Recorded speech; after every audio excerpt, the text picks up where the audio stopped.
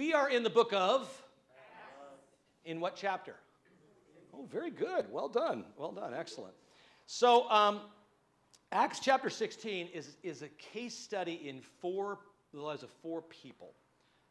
The first is that of a rich woman. The second is that of an enslaved girl. The third is that of the enslaved girl's owners. And finally, a prison guard. And what we're going to see is like a stone or a pebble being tossed into a lake. That one life change is going to change all the lives. That these people's lives are going to be changed in such a way that the world is going to be changed. And like most things, it all flowed from botched travel plans. Right? Isn't that how your life works? So we got several people. We got Paul, we have Silas, and we have Timothy. And now Paul and Silas and Timothy are joined by a fourth person that we have to kind of read between the lines to understand who it is. Anybody know who joined him? Luke. Luke, you are my father. Anyway. But in any case, because now Luke, who is the writer of the book of Acts, he now begins to refer to himself as we. We did this. We went there. We did all these things. So Paul, Silas, Timothy, and now Luke are beginning to travel around. Basically what they do is they kind of ambled around their old stomping grounds in Galatia and all these areas. And they were thinking that they wanted to take the gospel to a Roman province that occupied the western end of modern Turkey. Can you kind of picture Turkey in your head, where that is across the sea from Italy going east? You got the Black Sea, and the Turkey is kind of within that general area down below it and such. That's kind of where they are wanting to go. They called that, in those days, they called that Asia. And they wanted to go there, but God said no. So over the course of a season of discernment that lasted probably about 2 or 3 weeks, they walked around. And they tried to figure out, where are we supposed to go? Where are we supposed to be and what we're supposed to do? They kind of envisioned their life like a 10-speed bicycle or a multi-speed bicycle. You ever tried to shift a multi-speed bicycle without pedaling it? It doesn't work, right? And that's the way the Christian life is. We are to go, therefore. We are to move. We are to do things. We're supposed to be active within our faith. That's how we test our faith. That's how we find things out. And so they began walking. For 2 to 3 weeks, they walked. So they probably walked a couple of 100 miles. But this span of discernment within Paul and Silas and Timothy and Luke's life, it led to important things. For example, I don't know if you've ever had to spend a lot of time with somebody that you work with. Right now you go, no, I haven't seen the people I work with for 2 years, right? But when you spend a lot of time with the people you work with, you have to develop a working relationship, right? Paul and Silas, they had new situations going on within their lives, and so they had to find new ways of working together. They had to find out how that work was going to work, how they were going to be together. Timothy, who Paul kind of picked up along the way, and read the first few verses about what Paul did to Timothy to get him ready for the journey, and you kind of go, oh, Timothy probably had some questions for Paul. Paul had to circumcise him. So yeah, had that going for him. And then Luke may have been with him the entire time, but Luke's playing catch up, and Luke, do you remember what Luke did for a living? He was a doctor, right? So you got to figure along the way, one of the things that was going on is Luke is basically stopping to help people along the way. I never thought of that, but yes, I think you are correct, sir. Still, it is one thing to trust God's guidance when it's obvious. It's still a very different thing when you seem to be walking in circles down a blind alley. And that's where these guys found themselves. And then it got worse. Because our God doesn't want them to go to Asia, but what about almost Asia? What about Troas? That's sort of almost Asia. But they were wrong again. And this time Luke says the Spirit of Jesus didn't let them. So there was only one way left. I'm sorry, I said Troas there. There was only one left, and that was Troas, which is where Troy is today. The archaeological digs of Troy on the coast of Turkey. And in verse 9 of chapter 16, we find this. One night, Paul had a vision of a man of Macedonia, pleading with him, "Come over to Macedonia and help us." Macedonia is in Asia. It's in the upper areas. So it's in northern Greece. It's across the city. It's a totally new area for the gospel. The weeks of waiting and walking and wondering and praying were over. They now could go. They had a direction. In verse 11, we sailed from Troas to Philippi. On the Sabbath day, we went outside the gate by the river, where we supposed there was a place of prayer. And we sat down and spoke to the women who had gathered there. Now, normally the apostles would come to a new town, and they would make the synagogue their base of operations. They were still Jews. They had no intention of separating from the Jewish faith.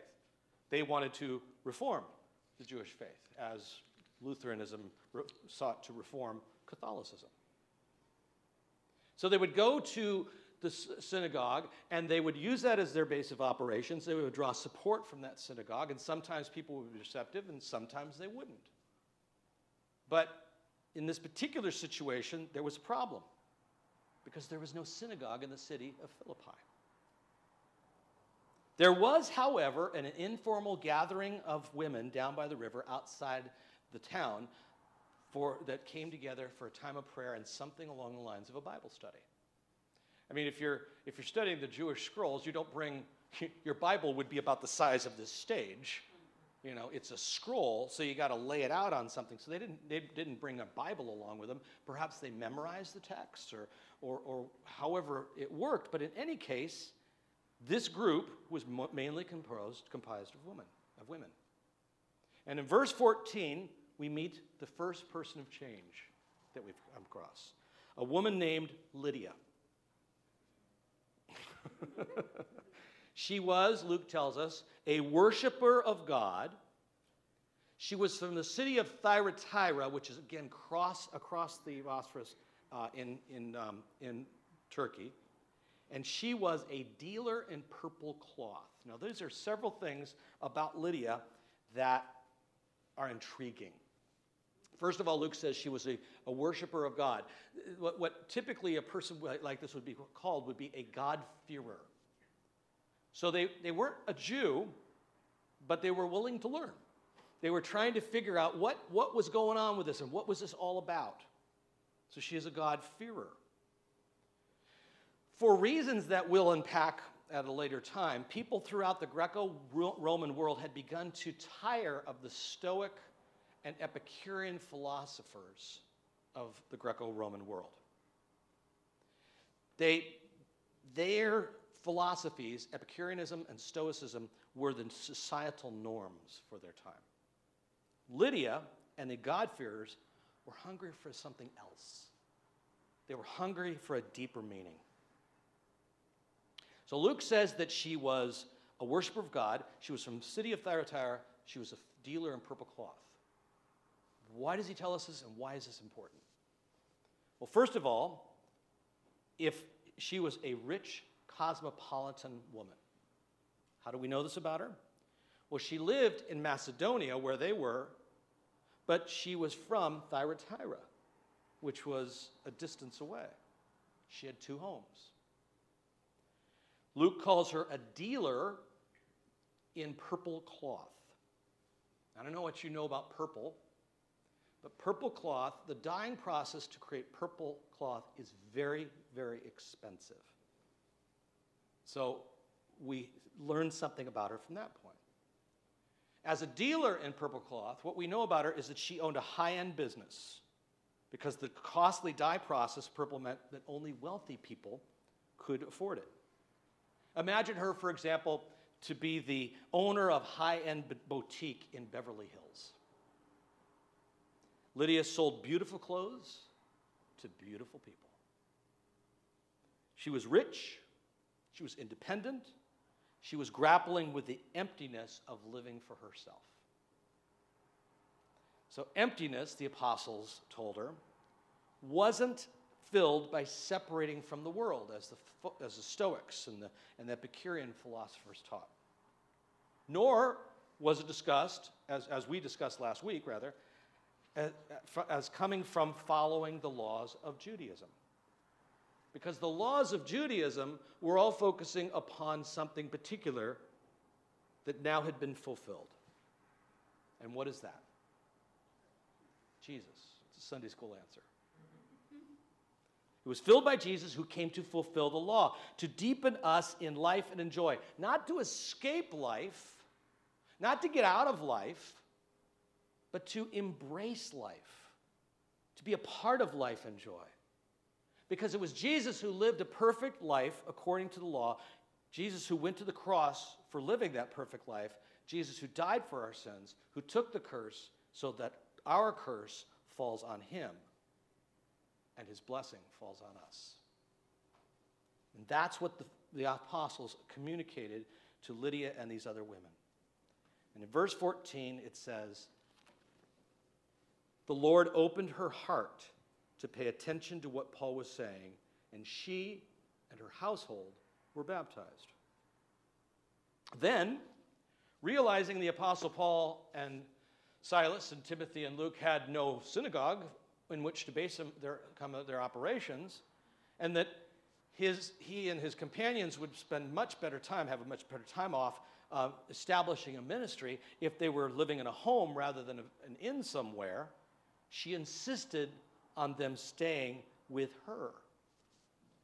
And verse 15 says this little throwaway line. It says, she prevailed upon us. Read between the lines there for a second. For whatever reason, Paul and Silas and Timothy and Luke did not want to stay with her. But Lydia was a strong woman, and she showed them the error of their ways. Changed person number one. Changed person number two, verse 16.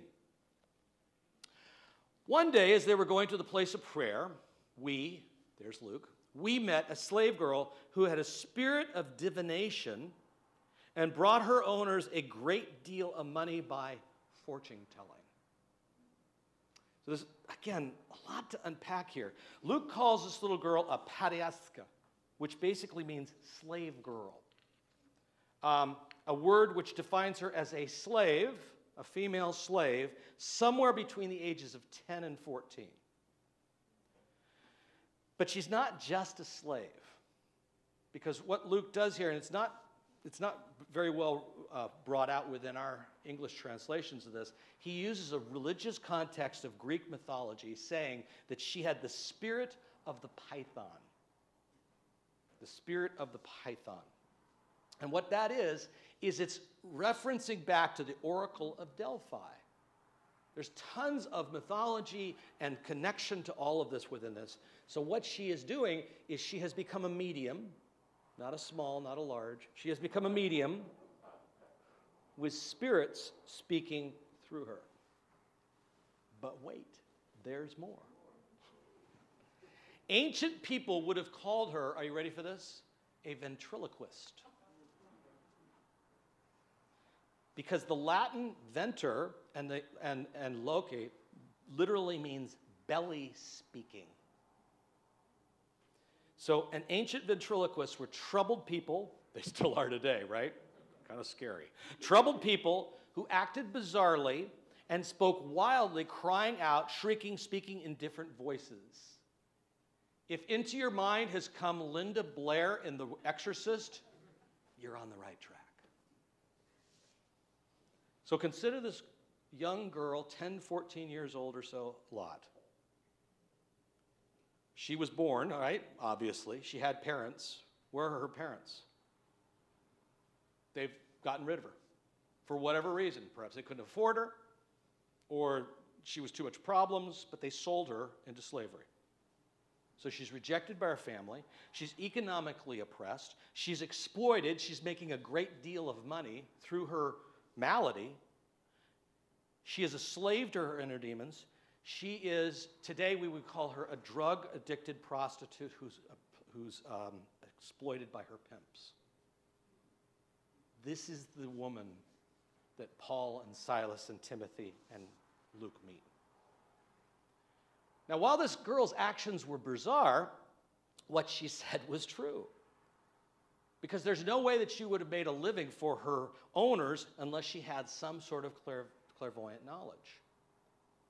And apparently, her knowledge extended somewhat to salvation. Verse 17.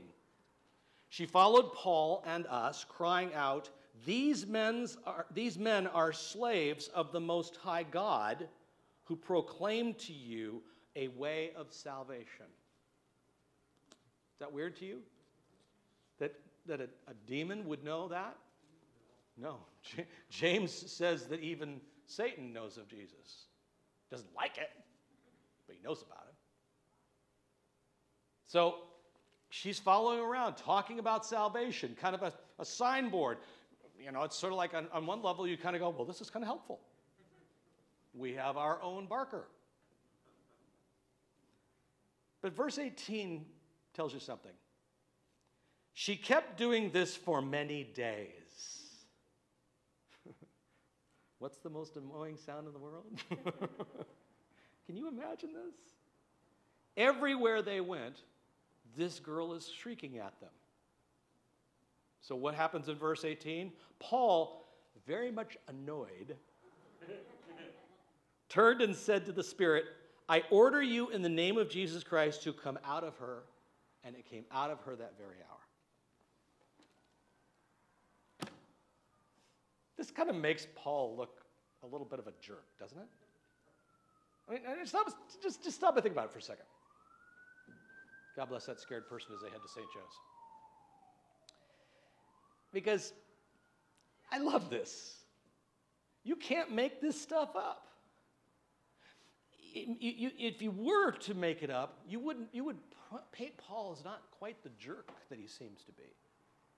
I mean, if I were writing this, you know, in this revisionist history, I might say, Paul, moved with compassion, turned to this young girl and said, you poor benighted soul, in Jesus Christ, I have what you need. Be healed. Nope. He says, I can't stand this for one more minute. In Jesus, get better. And stop bothering me. Years ago, I told you recently that I used to be the coordinator at a program called Calvin Crest, where I was responsible for an entire camp, and I was woken up one night by the screaming of a girl in the camp, which is never, when you're in charge of things, you never want to hear this. So I was sitting, Carol and I were in bed, we were trying to figure out what was going on, all of a sudden he goes, and I jumped to the door and I ran over and opened up the door, and this guy saying, he comes out, he says, you got to come now, she's on the road, and you've got, please, hurry, and ran. I'm going, what do I do now? So I threw my shoes on, walked out of my cabin, ran out of my cabin, looked around thinking, where's it coming from? We're in a canyon, hard to find out, but I finally found it, went down, and there, underneath the sign that said Calvin Crest, a unique program for a unique person in a unique place, were two of my staff and a cabin counselor holding a girl down on the ground, yelling into her face. I said, what's going on? The optics of this are not good. And I pulled her off, and she's screaming at the top of her head. She's screaming, Beelzebub, the devil has me. She's just like a 12-year-old, 13-year-old girl, not, very close to this girl's age. And she's screaming and yelling and screaming and yelling. And she's going to wake up the entire cabin, or entire camp, rather. So we're trying to figure out what to do. And she would scream for a while, and then she'd faint. Scream for a while, she'd faint. So we picked her up, and firemen carried her about half a mile up to the nurse's station. And staying at the camp that week was a Baptist pastor, a Hispanic Baptist pastor from the Central Valley. And he comes out, and his eyes are like this because she's screaming that Satan has taken over her. And he's figuring out, what do I do now? And he says, perhaps we need to do an exorcism. And I said, we don't need to do an exorcism. I turned to her and say, Jesus is Lord. And she says, Jesus is Lord. I said, see?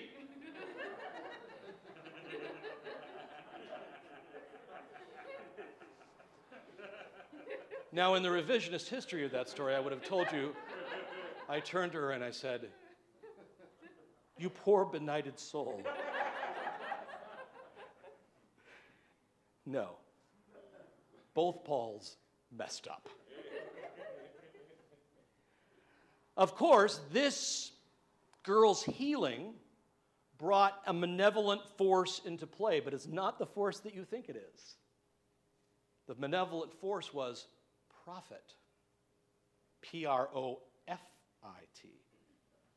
Verse 19.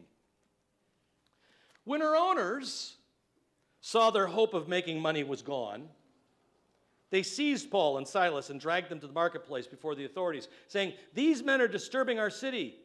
They're Jews who are advocating customs unlawful for Romans. They stripped of their clothing and ordered them to be beaten with rods, threw them into prison, and ordered the jailer to keep them securely. And he put them in the innermost cell and fastened their feet in the stocks. When prophet meets prophet, bad stuff happens, right? When P-R-O-P-H-T, P-H-E-T meets P-R-O-F-I-T, bad stuff happens. But God wasn't finished because he's still got a jailer to change. Verse 25.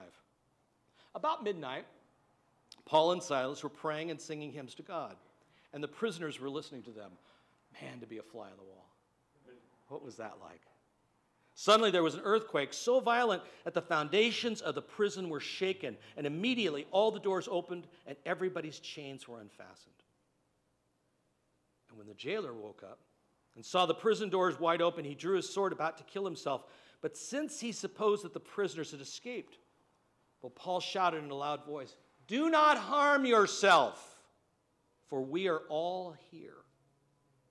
And the jailer called for lights, and rushing in, he fell down trembling before Paul and Silas.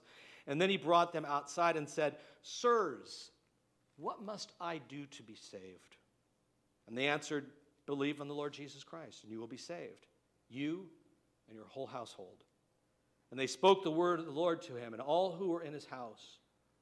The same hour of the night, he took them and washed their wounds. Then he and his entire family were baptized without delay. He brought them up into the house and set food before him, and he and his entire household rejoiced that he had become a believer in God. 4 people's lives changed. The last one asks the question that probably all the other ones asked. What must I do to be saved? And of course, that's the question all preachers want their congregations to ask, right? We love it when somebody comes in and says, what do I have to do? Because at that point, we got something to say. And we get to lead y'all to Jesus. But the thing is, we're packing a lot of theological freight into a much larger container because the question of salvation would, in the way in which we often think of it, would be unusual for a first century pagan. A first century pagan, their world had all sorts of theories about an afterlife. But they had nothing so precise as the life that we talk about of a 5th century, which developed in the 5th century rather, of a medieval heaven and hell scenario which dominated our later Western thought. When you think of salvation, you think about going to heaven, right?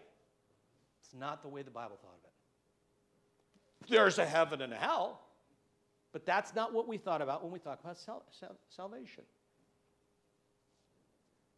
It's just that That's what the New Testament writers were not, that's not what they were talking about when they talked about being saved. Saved meant delivered from current problems.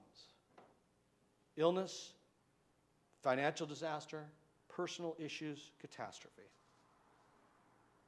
So when you think about it, when you think about the idea that salvation is based upon this kind of a mindset, it sort of makes us want to translate this not as, what must I do to be saved, but more along the lines, will you please tell me how I can get out of this mess?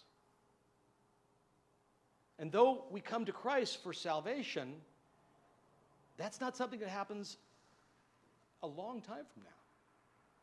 Salvation happens now. That's the question we should all be asking. It's the question that Lydia was asking, and the possessed slave. It's really the question that the owners of the possessed slave were asking. How can I get out of this mess? If we'll stop focusing on what happens when we die and start focusing on the now, we'll get deeper answers to questions than we've ever imagined. Because coming to Christ the way that Lydia and the possessed girl and the jailer came to, that was a deepening of their lives now. Right now, not someday. Jesus sees the world in the mess that it is now. Global human rebellion, idolatry and sin, the corruption of human life and relationships, the throwing away of life, the pollution of our planet, worldwide systems of economic exploitation, our messy situation in the here and now, people in desperate need, people in sorrow and fear, people whose own deliberate sin set a barrier between themselves and God. But because Jesus is already reigning as Lord, the Christian worldview sees this as under the heading of the way the world currently is and how, as opposed to the way the world will be when Jesus is reigning as Lord. He already is. And it's our job now to grow into that. It's our job to give money to Haiti. It's our job to be in relationships of healing. It's our job to believe in the lordship of Jesus Christ now, in the here and now.